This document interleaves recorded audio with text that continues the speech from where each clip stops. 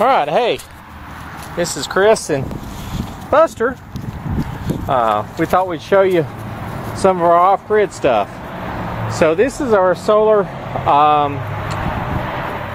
water heater. It's actually a preheater.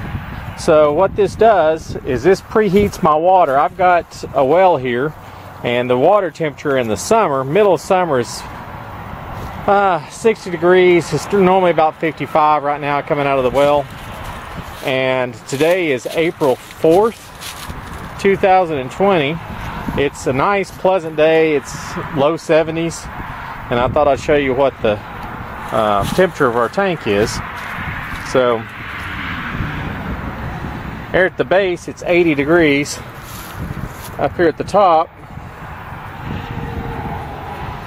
we're right at 98. Yeah. So that's a 40-degree push, and that's taking care of 2/3 of my heating of my hot water. So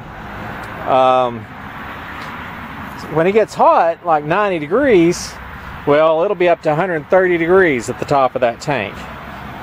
This tank is something I made myself. It's all stainless steel. Has one outlet, which it's important that you leave a space for air in the top of the tank. So as the water heats up, it has a place for that pressure to go, so the air can compress and handle. Otherwise, if you fill the thing up where there was no air in the tank, well, it'd split welds pretty fast. So anyway, it's a stainless steel tank. We've got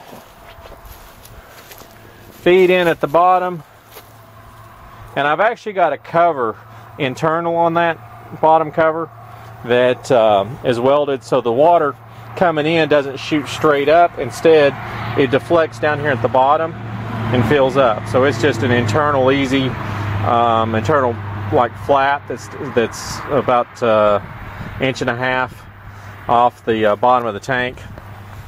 So if you were to take a wire or something, you wouldn't be able to go deep into that tank. You'd hit that stop. So anyway, you got your water coming in and straight from the well, and then this goes to my electric water heater. So if it's cloudy or whatever, I still have hot water. This is a way for me to offset my AC in the summer. Not so pretty is my insulation, which is just some clear foam insulation that I contact cemented to the underneath the tank so I wasn't losing.